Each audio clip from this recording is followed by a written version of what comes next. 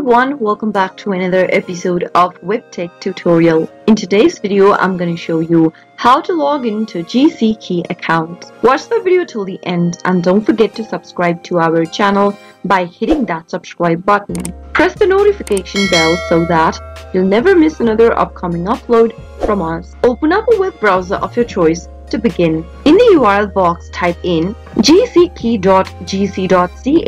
and press enter on your keyboard. GCKey is a standards-based authentication service provided by Government of Canada. It provides secure access to online information and government services and assists the Canadian federal government departments in managing and controlling access to their online programs. Once you end up on this page, go ahead and select your language from the option. On the next page, select the online services. In order to immediately proceed to the section that you chose, go ahead and click on one of the options and select one of the services from the options that you'd like to end up in. And to log in and access to one of the areas, select Continue to GCKey options. In order to sign in with GCKey, enter the credentials in the text boxes. For example, your username in the username text box and enter your password on the next.